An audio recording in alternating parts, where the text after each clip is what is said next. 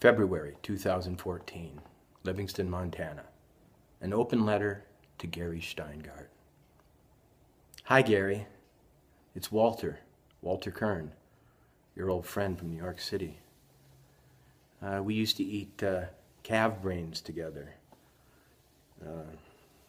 maybe sea slugs. That's when we were both bohemians before I moved out west to be alone, and you made friends with James Franco and his crowd. Anyway, I have an issue with you, a pretty big problem, and I'd like to talk about it. I tried to Skype you, but you didn't pick up. You know, ever since you met Franco, you don't pick up much. But it has to do with my own new book, a memoir. It's called Blood Will Out. You blurbed it. You blurbed it because you blurb everything. You think it's funny, and it kind of is. But I was on the phone today, pretty excited about this book of mine, when my publisher gave me some pretty scary news. There's some things I'm going to have to do to promote my book that make me queasy. Twitter. Now, Twitter, I don't mind at all. You pop an Ambien, lay down on the couch, say whatever shit comes into your head. Facebook, I'm very comfortable with Facebook. You know, you wait till your kid gets chicken pox or something, you put a picture of them on there, appeal to the general public for health advice, and pretty soon you're very popular. But there's a new wrinkle in this promotion game, and it's one that you're responsible for. They want me to make a trailer for my book, a video for literature. Now, it wasn't enough that in the 1980s, MTV went and ruined rock and roll by making every group that's worth a damn, you know, have to dress up and look good, and if they couldn't, well, they never got a hit again. And it wasn't enough that chefs and restaurants used to just serve food, you know, without the cameras. No, they had to all be on TV and make characters of their people, and it's been good. Actually, in that case, it's been good. I think the food is better, and the chefs are pretty funny people, so no problem. But I became a writer, you should know, because I really don't like going out in public. I'm not a visual person. I just don't look good. And I thought there was a job for me growing up, and that was novelist. But then, a couple months ago, or maybe it was a couple years ago, because I don't keep up with these things, you know, I'm kind of like Franz and I stay away from tech.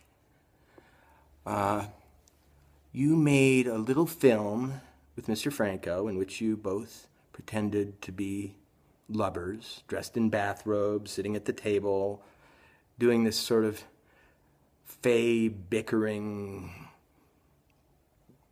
comedy about a memoir you'd written, this little failure thing. Or maybe that just came out last month. That's right. And this film of yours, it really, well, caught on. It went viral, however things go viral. And that means now that all your former colleagues have to kind of do a similar thing. The problem is that content's not the point. These book trailers have to use a real celebrity. Someone like your friend Franco and his friends. And that's not fair to people in the outlands. It's not fair to people who, like me, had some celebrity friends, but kind of lost them. I mean, I knew George Clooney once. He made a film of a book called Up in the Air. We hung out on the set. He tried to bed my girlfriend, which was very nice of him and flattering. But we fell out of touch, and that was that. And then again, I also know Val Kilmer, but Val is famously very hard to work with, and frankly, he doesn't like me anymore. Who else? There's Michael Keaton. He lives out near here. He's very private. He wouldn't do a video. So that leaves me alone right here, not doing so well, unkempt. I'm smoking, tired, and all I can think of as I go through my Rolodex is that the kind of people that I love, the kind of people that I hang around with, aren't gonna get me anywhere in Bookland. You see, they used to call it Bookland. They didn't used to call it TV Land. That was you who made it that. I grew up in this country, unlike you. You grew up in Russia, right? Your shtick. We had a very solid separation between the culture of highbrow thought and literature and, all the other stuff, the I Love Lucy stuff. And we liked it that way because people who were thoughtful didn't have to answer to the values of people who think that,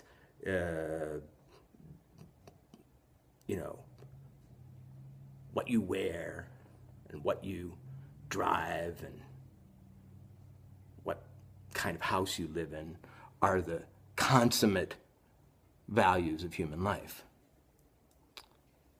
And it went along like that in my country, for decades and decades, and it was really nice.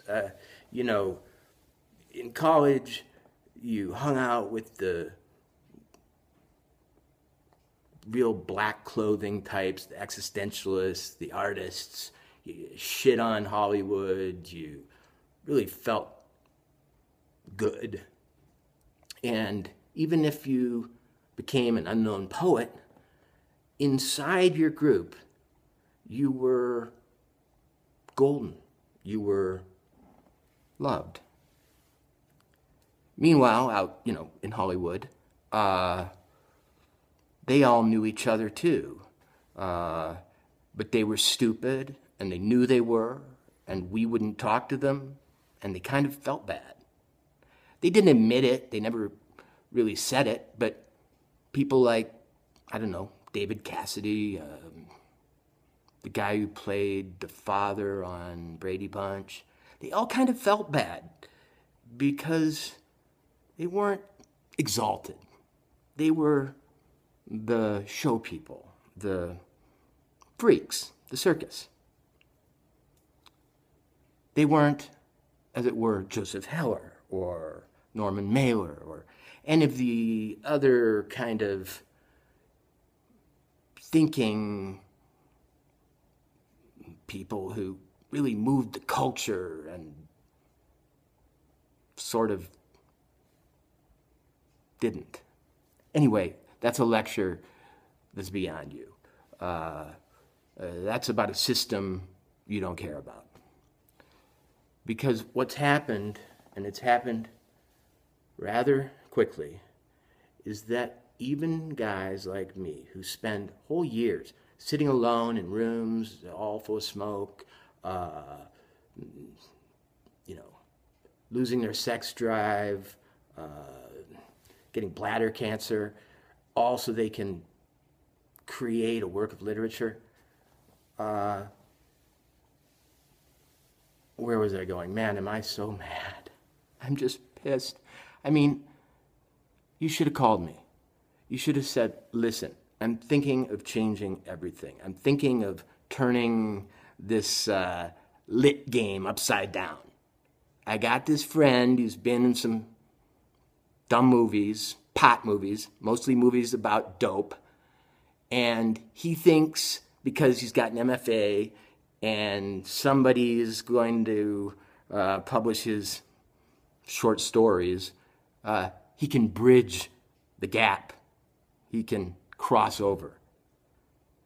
And I'm going to use him to cross over to that world.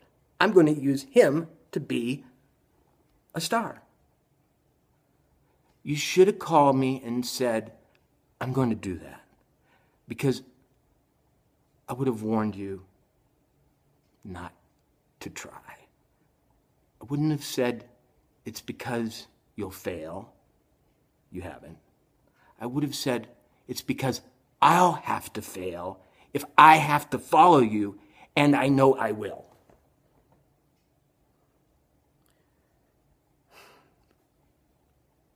Anyway, this is a problem, but I can live with it.